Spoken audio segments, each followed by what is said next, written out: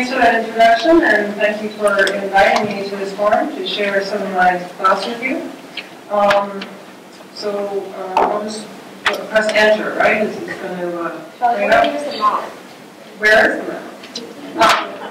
Okay. High-tech stuff here. There we go. So I'm supposed to talk about the leadership transition. So March 14th, Pi Day, Pi Day, about a month ago, National People's Congress elected Xi Jinping as the president of China with a comfortable margin. 99.86% of the vote. That includes 3 abstentions and 1 vote against. My theory is that this is the vote against. Because can you think about how much credibility to the winning vote it lends to have some votes against, right? So this man knows what he's doing. He's trying to have some votes against to lend credibility to the overwhelming of course, this was uncontested elections. And of course, the real leadership transition happened about 5 months ago, on November 8th, when the Communist Party Central Committee elected the 25-member Politburo and its subset of 7 members of the Politburo Standing Committee. That was also in uncontested elections. So, this new 25-member Politburo, and especially the 7-member Communist Party Politburo Standing Committee with Xi Jinping as its chief, is the decision-making core in Chinese politics, as you know. And when we talk about the Chinese political elite, or the Chinese leadership, the Chinese leadership transition, we are talking about these leaders. We are talking about the 25, and especially we are talking about these 7. And of course, these 7 are and 25, and indeed the roughly 300 who elect them are not popularly elected. And indeed, from everything we know, although it was a practical certainty, I told my students I would eat my hat. I wear a hat, so I said it was a practical certainty since 2007 that Xi Jinping and Li Keqiang would be on the Politburo Standing Committee, and that Xi would be elected as party leader, and then he would be elected as president, just as Li Keqiang would be elected as premier more recently. Still, that said, the scramble for positions on the Politburo and the Politburo Standing Committee happened quite late. We were all wondering how it would turn out. And indeed, the 18th Party Congress was held quite late, unprecedentedly late. So all of this was shrouded in a great secrecy. Nonetheless, I want to argue that what we saw with the 18th Party Congress, that what we saw with this leadership transition, was an orderly leadership transition.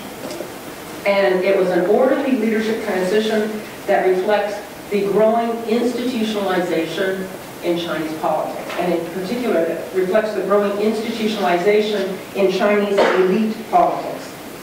And let me talk a little bit about some of the examples of that. I'll just run through a few.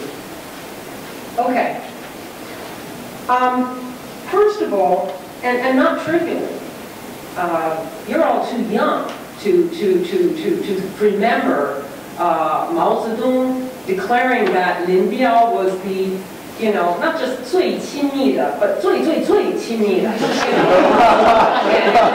And then to understand in an announcement that Lin Biao had tried to assassinate Mao. So this is not in your memory, I'm pretty sure. But what we had in the 18th Party Congress was a succession problem resolved in an orderly way, which is very difficult for an authoritarian political system. We had an established party leader, Hu Jintao retires in favor of a younger leader, and that younger leader, Xi Jinping, had been prepared for this position for some 5 years. That's quite astonishing and important and a good thing. We had the age 68 rule observed. That is to say, the Politburo members who had reached the age of 68 retired. They were not kept on. We have a balance of institutional constituencies on the Politburo. So we have a rough balance of party apparatus leaders, government apparatus leaders, and regional leaders on the Politburo. Moreover, we have a very significant limitation of the number of military leaders, 3, on the Politburo. And again, very interesting. And so the balance of institutional constituencies prevents any single institutional constituency from dominating decision-making. The relative paucity of military leaders should prevent a top party leader from using the military as his base. In addition, Xi Jinping is not referred to as the core leader. He's referred to as the party secretary. The idea is he is the party secretary of a collective decision-making body. So all of these outcomes that I've just talked about, all of these outcomes are consistent with what we have observed in the past 2 successions in Chinese politics.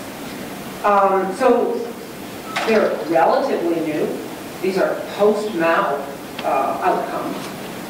But we have seen a certain regularity of this sort in leadership transitions in post-Mao politics, to the extent that we can at least cautiously talk about an institutionalization. The person who has the most power in China, that's the Communist Party leader, Hu Jintao, stepped down from office. This is an institution. We recognize an institution when it does not always accord with the preferences of those with the most power. So we see this institutionalization in Chinese politics, and I can talk a little bit more about institutions if there are questions.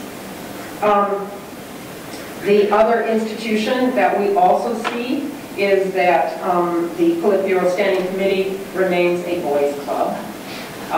The only 4th generation Politburo member who was not promoted to the Standing Committee, Ms. Liu, is a woman. So that hasn't changed. So institutions are neutral, let's just say institutions are not necessarily benign. And the other thing we saw, which is of great interest and too early perhaps to call it an institution, is that Hu Jintao quan tui. Now this was very interesting, right? Fully retired. Because Jiang Zemin had not done this, right? Jiang Zemin had retired from party position and yet held on to his Central Military Commission position. And there was a lot of discussion, and indeed there was an expectation that that was the institution, that the party leader would step down as party leader, but would not quan tui. So we've heard a lot of speculation about why that occurred, but if that is a new institution, that's very interesting, and I think another positive sign for Chinese leadership politics. So whether we define the Chinese political elite narrowly as the 25-member Politburo, or even more narrowly as the 7-member Politburo Standing Committee, or whether we define it more broadly as the 376-member, and how you count this, Central Committee, what we saw with this leadership transition in November 2012 was a sweeping leadership transition. This was major change, and that's what you see here. Turnover was very extensive. 71% of the Politburo Standing Committee, new faces. 60% of the Politburo, new faces. 64% of the Central Committee, new faces. Moreover, these are not just new faces. These are not just new people. These are different sorts of people. And so it's a leadership transition, not just in a sense of new people, but a new type of leadership. Let me give you a few characteristics that illustrate this. This is a more highly educated Central Committee, more highly educated Politburo, more highly educated Standing Committee, but in particular, a more highly educated Central Committee. Major change there. Not only college graduates, but graduate degrees, so people holding master's degrees, PhDs. I will say some of these are from party schools, but and not party school like UW-Madison. I would correct students on the meaning of party school here, but certainly also some very legitimate tertiary institutions, graduate degrees. Moreover, not just more highly educated, these people are differently educated. We see the emergence of, God forbid, social scientists among the Chinese elites, right? This is the lawyers, the economists, political scientists, and not the technocrats. This is not the rule of engineers. Xi Jinping, notwithstanding, who is of course a chemical engineer for his undergraduate degree, but this is really a change in the type of education that these leaders have. Most of them are also a new political generation. So both Xi Jinping and especially Li Keqiang, as well as most of the Central Committee members, are what we call fifth generation political leaders. And that we define these political generations by the context in which they grew up. Where were their formative experiences? So this is a generation that, well, like the fourth generation, they did experience the Cultural Revolution, but most of them were young during the Cultural Revolution. Most of them, and therefore, did not take part in the Red Guard activity. But they did, in the 1970s, most of them go out to work in the countryside or work in a factory, Xi Jinping as well. And that gave them some understanding of their society. They have some understanding of Chinese society. Moreover, they went to college, most of them, in the post-Mao era, once the examination system had been restored in 1977, and in particular, that very difficult Li Keqiang in 1978 at Beida. This 78, this is the cream of the crop. This was the most difficult time to get into the exam, into a top university, because you had all those Cultural Revolution students, plus the new students taking the exam. And so these are students, this is a leadership that received a pretty high quality education compared to the education that people had received in colleges, if they were in colleges, in the Cultural Revolution. So, what does this mean for the Sino-US relationship? Who knows? We don't know. We really do not know the values of these people. We await that. Do we believe that people trained in social science approach problems differently than people trained as engineers? Yeah, there's some sense that there is a greater appreciation of a nuance to problems. Certainly these are people who understand the outside world much better than the previous generation. But the truth is we really don't know. They're less ideological, but we really don't know how they will approach. It's too early to say.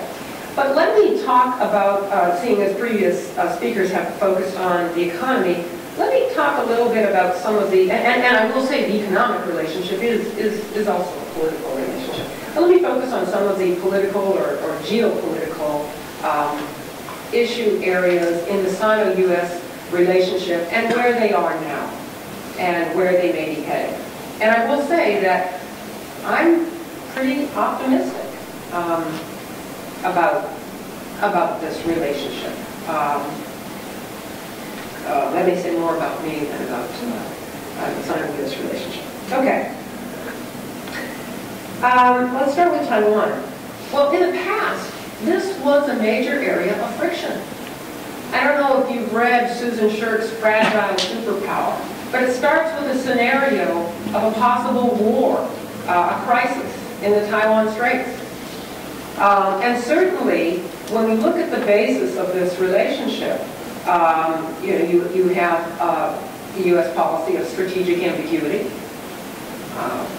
which most people interpret as going to Taiwan's aid.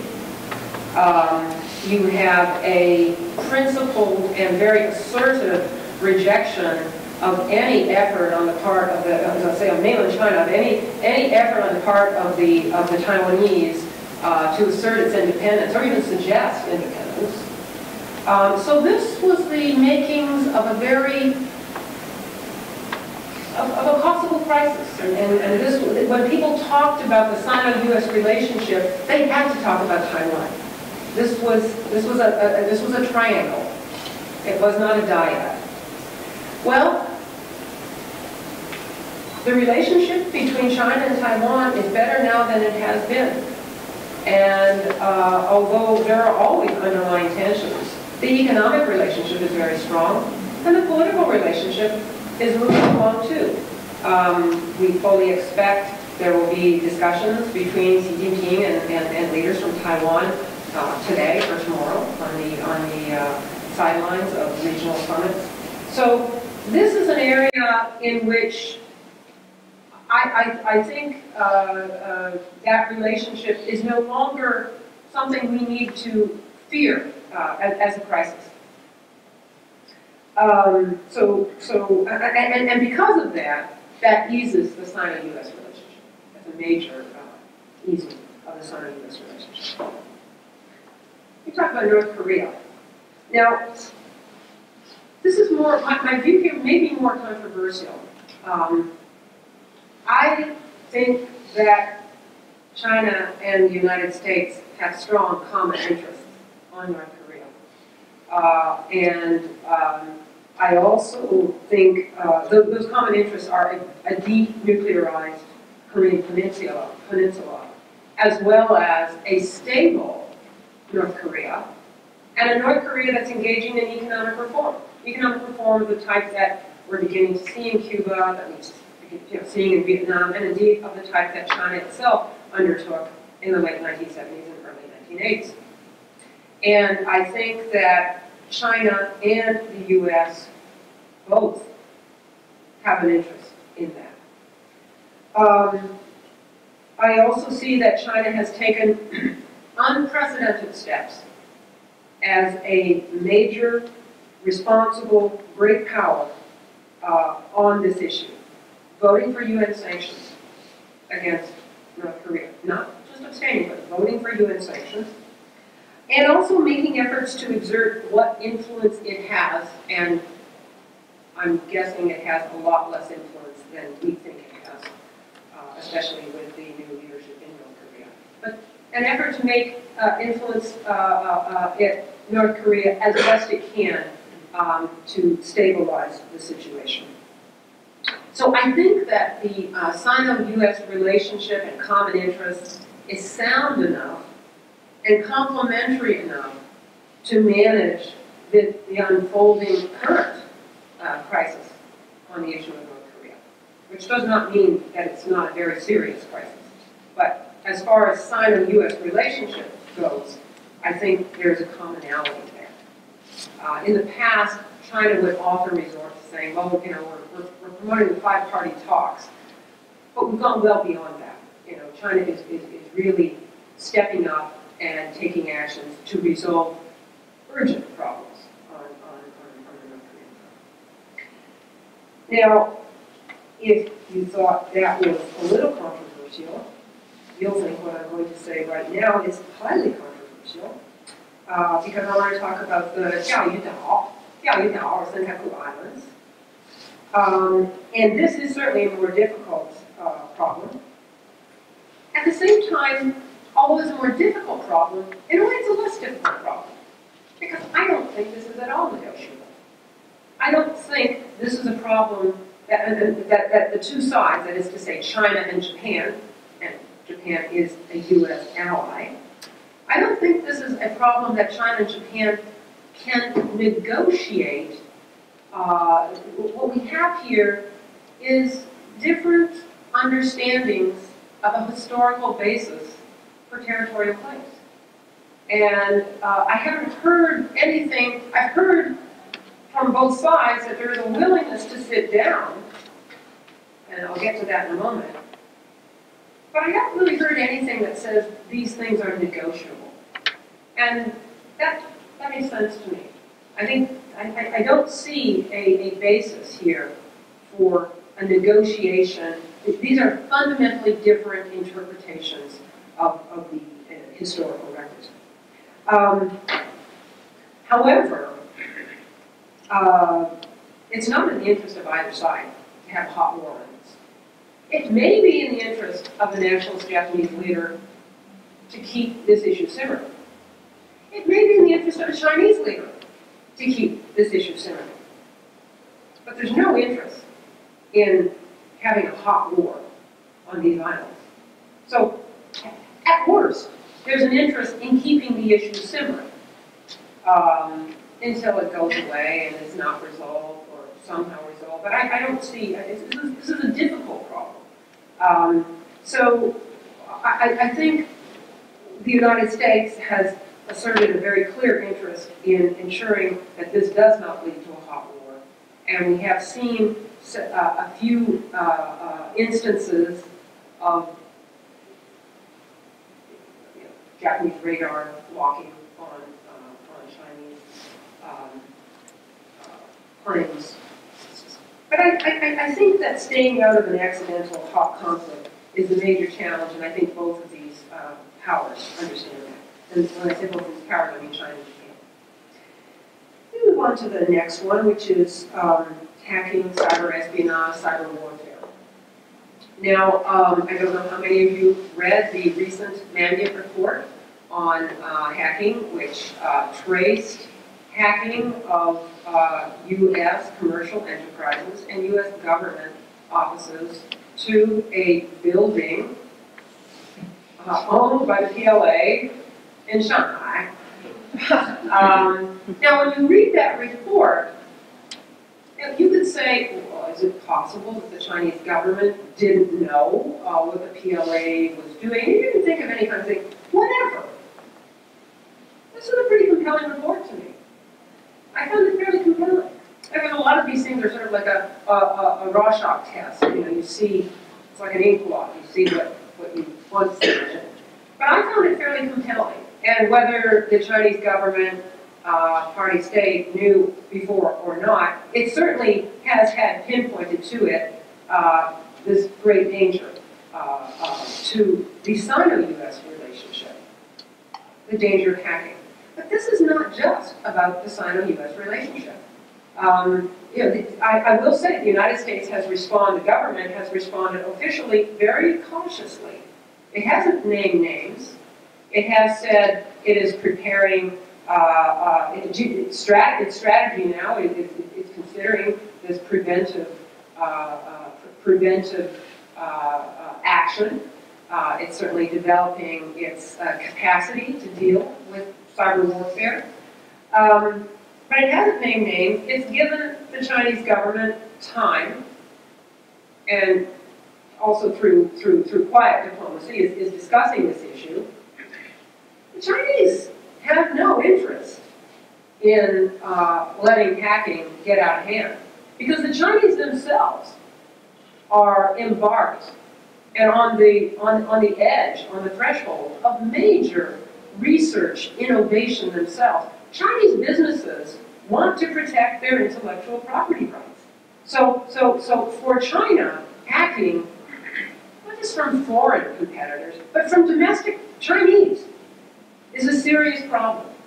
And I think it will be discussed and treated as a serious problem. So in particular in the commercial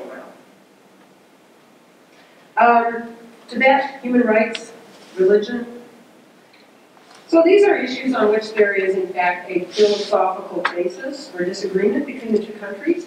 The United States will continue to express its dissatisfaction with what it sees as Chinese lack of progress on these issues. The recent self-immolations of Tibetans in China and in India are a provocation, and the United States has expressed its views on this.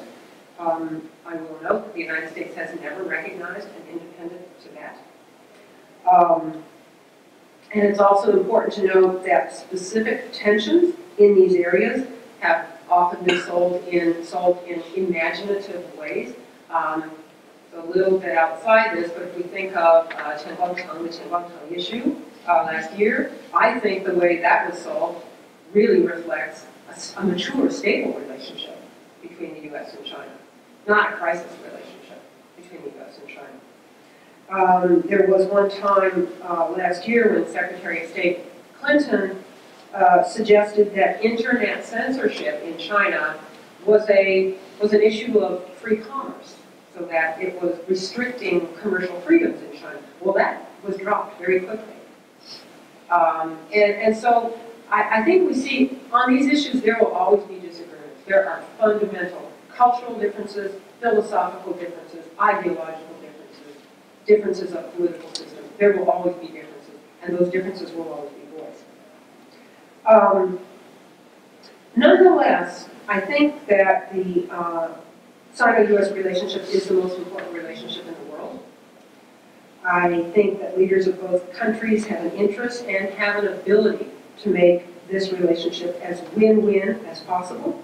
And I also think that's in the greater interest of the Asian Pacific region and of the world. Thank you.